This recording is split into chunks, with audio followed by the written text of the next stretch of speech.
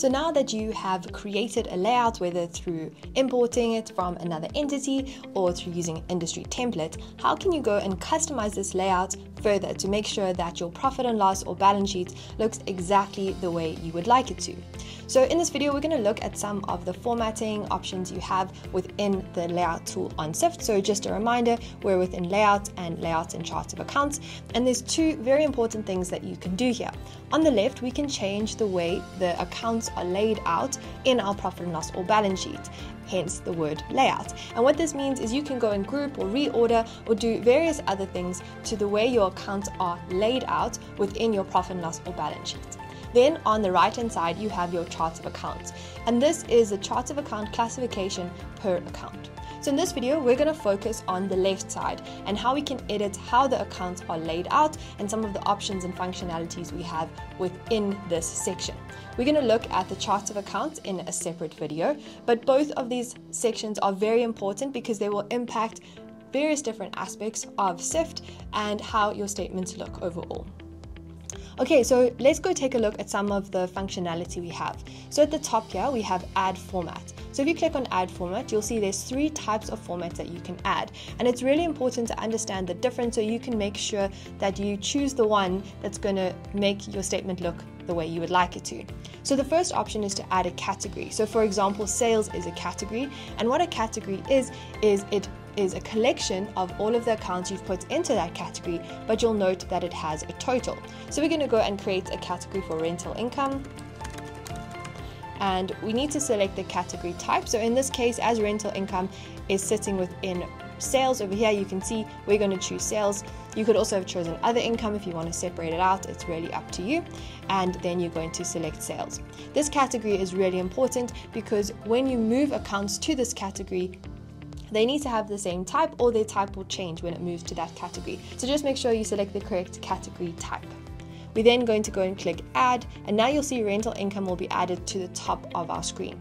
Whenever you add anything to a layout, whether it be a category, heading, or equation, it'll always be populated at the top of your layout. And then you can go and move it down by hovering over the gray dot, and you'll see a hand icon appears, and you can then drag it down to wherever you would like it to be.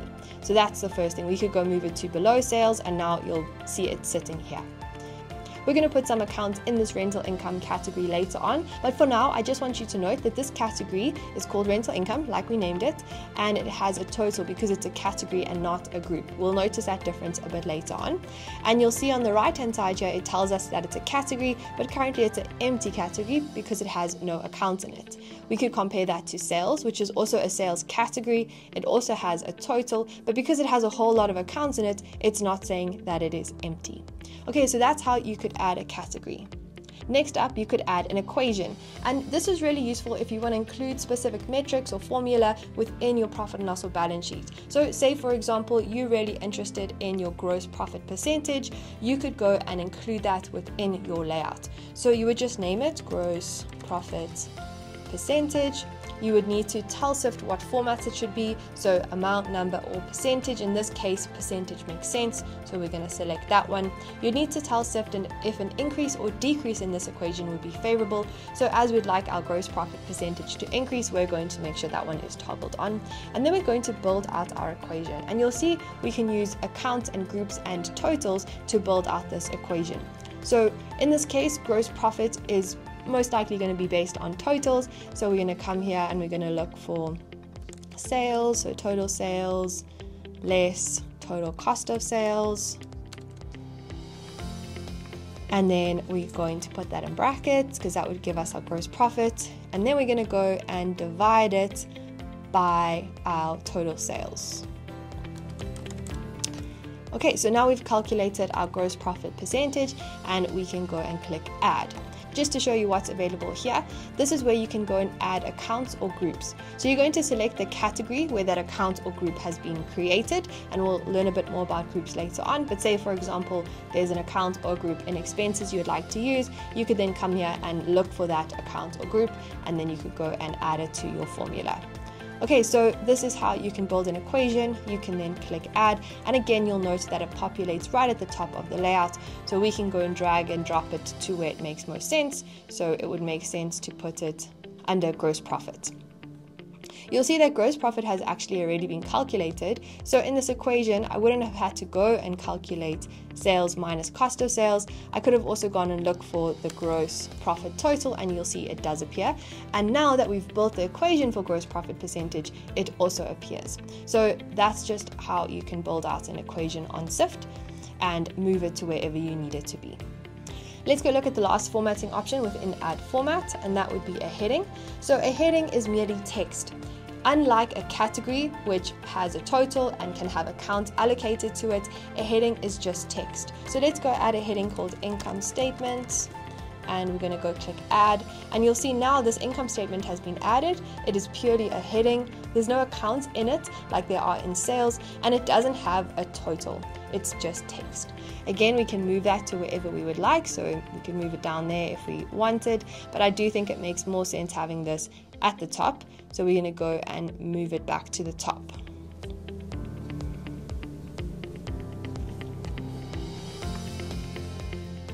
So those are all the options you have under Add Format. You've learned how to add a heading, how to add a category and what it looks like, and also how you can create an equation. The next formatting option isn't under this Add Format section, but this is to create a group. And you can create a group by just selecting a few accounts. So let's go and select all of these direct cost of sales accounts. And we could then go and click Group. And now you'll see this new group appears, and on the right you can see it's a group and it's got this collapsible arrow, and then you can go and name it. So just remove new group, and we're going to call this direct costs. And you'll note that this group has a heading, but it doesn't have a total. So remember, our rental income category had a total revenue. Well, now our direct costs does have accounts in it, but it doesn't have a total. But you can then go and collapse those so you can see a more summarized view, or you can expand them. Very important, whether this is collapsed or expanded when you click Save is how it's going to reflect on your overall statement and in reports. So if you would like to keep this expanded and just have direct costs as a group but still see all the accounts, then on the right here you can click Save, and that's how it will reflect. So that is how to create a group. And now we're going to explore some of the other options that are available when you click on a specific account. So the first thing is you can click on account, and then you'll see it gives you options to move to or group. We've already learned about group. You could also indent items, so that means to shift to the right, or unindent them or shift to the left. So you can just click on those two buttons. And then you'll see there's this option to move to, and that gives you the ability to go and move accounts to different parts of the statement. So let's say I wanted to move both of these rent accounts to rental income, that category we created earlier, so that it's no longer empty category. I could then come and select those two, click move to, and go and look for rental income, and then click move. And now you'll see rental income is no longer empty category, it has the accounts in it. So that's how you can go and move accounts once you've selected them. Another really useful trick is you can click on an item and then click Shift and click on an item below, and you'll note it will select all of the items in between. And so that's a really quick way of multi-selecting items, and then you could go move those items to a different category or group if you would like by selecting over here. You'll note that it's got categories at the top and groups at the bottom, or you could just reorder them. So say we wanted these to be at the top. Now that I've selected all of them, instead of just moving one, I can move all of them by dragging over here. You'll note that the little 6 pops up next to it, and I can go move them to the top, and now all of these amounts are at the top and have been moved to where I want them to be. So that's a quick way to work with different accounts. You can also go and deselect all of them by clicking on one and then clicking on Shift and clicking on the one at the top, and you'll note it deselects all of them in between. So that's a quick way to move with the data. Okay, so far we've learned how to work with this add format option and the options we have when we select a specific account. But now let's go look at what happens if we select a group. So remember, we created this group direct costs. Well, if we select direct costs, you'll see that there's many more options that apply. Over here, we can say move to, so we could move the whole group instead of specific accounts. We could group it if we wanted to group this group with other accounts, say purchases as well. We could also change this to a category. So remember the difference between a group and a category. Groups don't have totals, but categories do. So if we wanted direct costs to be a category and have a total, we could click change to category, and you'll now see that direct costs is a category. It's a cost of sales category because it's within cost of sales, and it has a total direct costs. So that's how you can change it to a category. You can also change it back to a group. So just click on that category and click change to group. And that would be possible for any category that is not within the main layout. So what do I mean by that? Well, you won't be able to do it for sales. You know that it doesn't appear here because sales isn't within another category. It's in the main layout. There's no category that sales is sitting in. But when we had made direct costs a category, we had the option to change to group, and that's because direct costs is sitting within the cost of sales category. So if you want to change things from categories to groups, you can do that as long as there is a parent category that category is sitting in. Okay, so let's change it back to a group and let's see what else we can do. We can also delete this group, and that will just delete the group. It won't delete all the accounts because those are accounts that are pulling through from your accounting provider. We could indent the whole group that we're working with, or we could unindent it, and we're able to expand all or collapse all. So this is particularly useful if you've selected a category or multiple groups. So say we selected important sales group and this direct cost group, we could choose to collapse all, and that is going to collapse them. And remember, if we click save, then that's how it's going to appear on the statement. Or we could expand all, and that would mean that now we would be able to see all the underlying accounts within those groups. Okay, so those are the options you have when you're working with a specific group. So let's just clear our selection, and now let's go look at a category. So over here we have a rental income category, and you'll see it gives us slightly different options. We're able to move it. So if we wanted rental income to be sitting within sales, we could move it to sales over here, and now you'll see it's sitting within sales. Or we could move it back to the main layout. So we can say move to main layout. If you're ever moving a group or an account, main layout won't be an option because remember I said groups and accounts need to have a parent category, but categories can be in the main layout, so not within another category. Okay, so let's move that back to the main layout and click move, and now we'll see that rental income is still at the top, but it's not within sales. So let's go move it back to under sales, and now we have rental income over here. Let's go look at the other options. We also have change type. So remember we chose this as a sales category, but if we click change type, we could go change this to other income, for example. And now if we click change, you'll note that the category changes to other income and the chart of accounts within this category changes. And so that's a quick way to change the charts of accounts, but we will discuss charts of accounts in more detail in another video.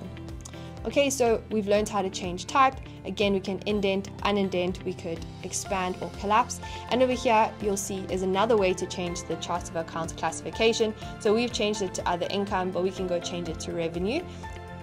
And so what that does is it changes the accounts chart of account classification, but it doesn't change the category type. So it's still an other income category.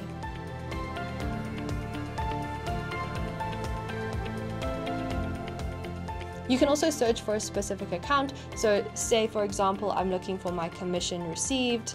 I can go and type commission. And here you'll see it will filter out things that have that word. So if I type the whole thing in, you'll see I have commissions under sales and I have commissions under expenses. And then I can go and work with those specific accounts and move them somewhere else. This is useful if you have a long list of accounts and you want to go find a specific one. A quick tip, if you wanted to move all of these accounts within important sales, but you didn't want to move important sales, you could select on that group, deselect the group heading, and then you'll note that all the underlying accounts are still selected, and you could then go and move them or group them or do whatever you wanted with them. So that's another way to quickly select several accounts besides the one I showed you earlier, where you select one, click shift, and then select the bottom, and it would select all the accounts in between. All of the features we've looked at within the profit and loss are also available on the balance sheet. And the other very, very important thing to remember is you'll note on the top right hand side next to the save icon is a red dot. And that's reminding you that you need to click save. So whenever that dot is there, it's telling you that you've made changes that you've not yet saved. And if you were to go and leave this page and go to a different part of SIFT, all of your changes would be lost. So please make it a habit of saving regularly. I suggest that you save after every edit just to be safe so you don't lose your work. But you'll note if I come here and I group these, that little red dot appears just to remind you you've done something and you haven't clicked save, so just go click save. So those are some of the ways that you can customize your profit and loss or balance sheet layout using groups, headings, equations, and categories. You've learned the difference between a category and a group, and I hope you feel equipped to go and customize your profit and loss and balance sheet layouts to make sure that they look exactly the way you need them to.